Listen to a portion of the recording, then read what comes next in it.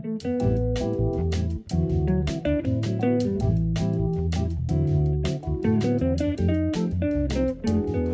I'm Brenda MacSwan and welcome to the 3.7 demonstration video. Let's take you to Jared, our e-cig expert, for the ins and outs. Hi, this is Jared and this is the 3.7. It consists of two main components, the 650 milliamp hour battery, which has a 5-click on and off that gives you a steady 3.7 volts, and the CE4 atomizer, which is easy to fill. Simply unscrew the mouthpiece, pour liquid down the sides, avoid getting it into the center, screw the mouthpiece back on, and it's ready to vape. Now all you have to do is click the button 5 times in order to activate the battery. The blue light signifies that the battery is on.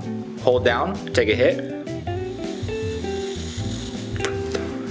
and enjoy. And in order to turn it off, click the button 5 times again.